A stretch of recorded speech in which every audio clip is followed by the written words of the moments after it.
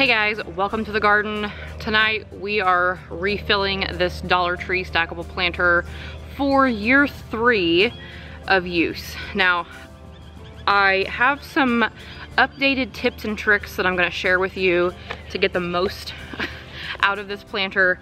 This is the 3rd year that I'm using these same pieces, so they are looking a little rough, I will admit. Quite a few of them are broken. This one has a big chip out of it. They are quite sun faded, as you can tell, but they still work. And last year I actually had a pretty good experience with these. I found that putting them in a spot that was mostly shaded throughout the day and just got touches of sun throughout the day really helped the soil not dry out as much in these, and really helped the plants that I put in this stay vibrant throughout the heat of the summer.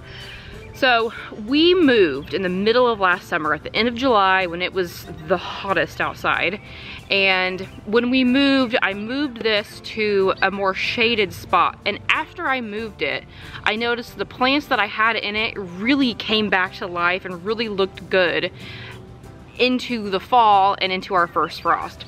So last year I planted petunias, some nasturtiums, I did a few basil plants here and there, some marigolds, some calabroca, just to kind of trail out of the side, and it really looked wonderful all the way into the fall. Now, I am down quite a few levels from year 1.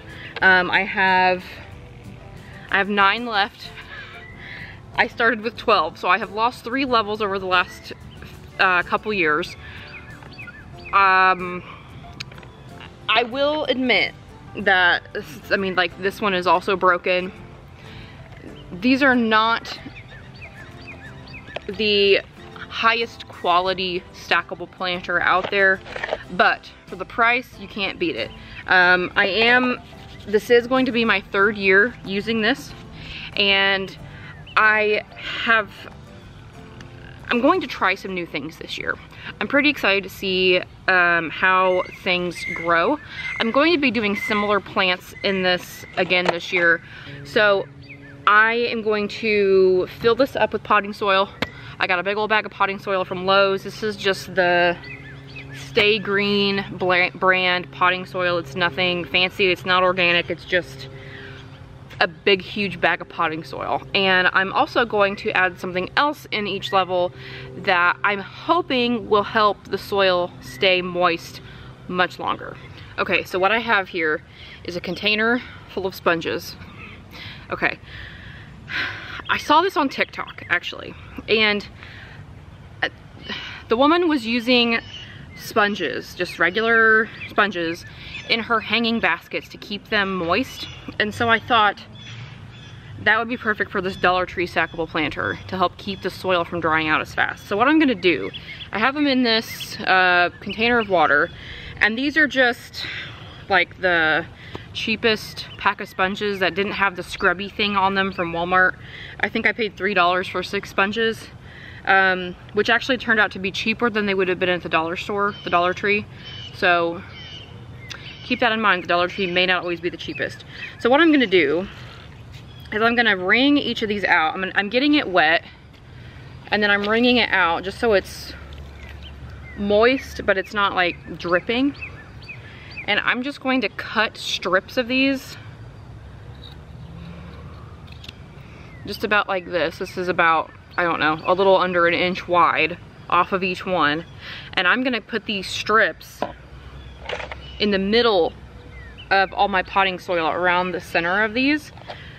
And I'm hoping that that will help keep the soil moist longer. So that's what we're gonna do. We're gonna fill these up. Okay, so I have my first level. I'm just gonna fill this up about halfway with potting soil. And then I'm gonna take my sponge pieces. I'm just gonna lay them kind of like in between each section. And like, obviously, like, I don't know, I'm making this up as I go along, but it makes sense. You know, and now it looks like there's french fries in my thing. And I think I'm gonna add another piece like right here. I think that's what I'm gonna do. And so now all I'm gonna do is fill the rest of these up.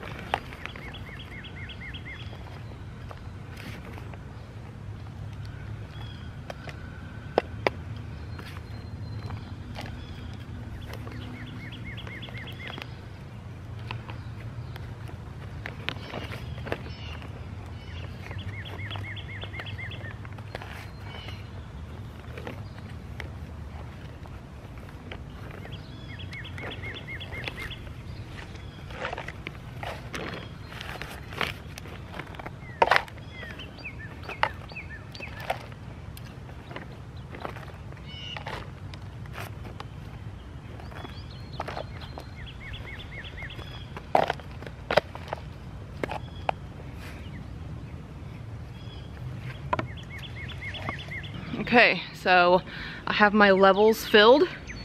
I actually found one that is completely missing a whole side, so I have 8 levels. Now the next thing I'm gonna do is stack these up. I do still have this post that I used the last 2 years, and it's still in pretty good shape. So I'm going to use this same post again and put it in its spot where it was last year. Look at my beautiful crabapple. I'm obsessed. So I'm just gonna shove this down in the ground here. Maybe. There we go. I like to put it about 8 to 10 inches deep, just so it has, you know, a nice strong footing. And now all I'm gonna do is stack these up.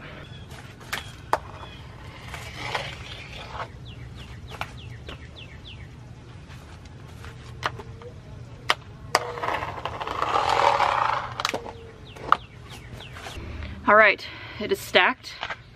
I need to cut the top of the pole off because I've lost enough levels that now it sticks out quite a bit. But it is stacked. I have my sponges in there. Hopefully that helps keep the soil a little bit more moist throughout the season.